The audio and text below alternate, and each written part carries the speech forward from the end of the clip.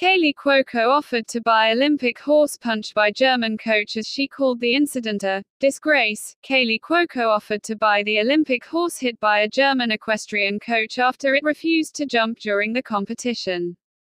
On Friday, the flight attendant, actress shared 2 Instagram stories posts criticizing German coach Kim Reisner, who was kicked out of the Tokyo Olympics for hitting St. Boy during the modern pentathlon event on August 6. "I feel it's my duty and heart to comment on this disgrace," Cuoco, 35, wrote on her Instagram account.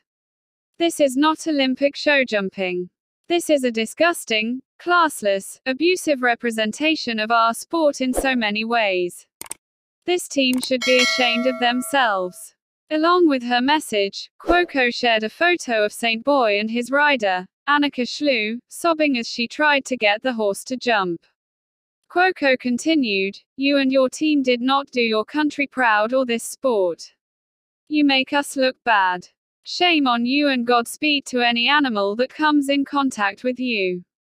In another post on Instagram, Cuoco called the incident pure classless behavior and disgusting on all levels. "This is not our sport. This does not represent our sport," Cuoco wrote, before adding, "This rider and her trainer are a disgrace." Cuoco, who's a passionate equestrian, said she's willing to purchase St. Boy. "I'll buy that horse outright and show it the life it should have. Name your price," Cuoco wrote.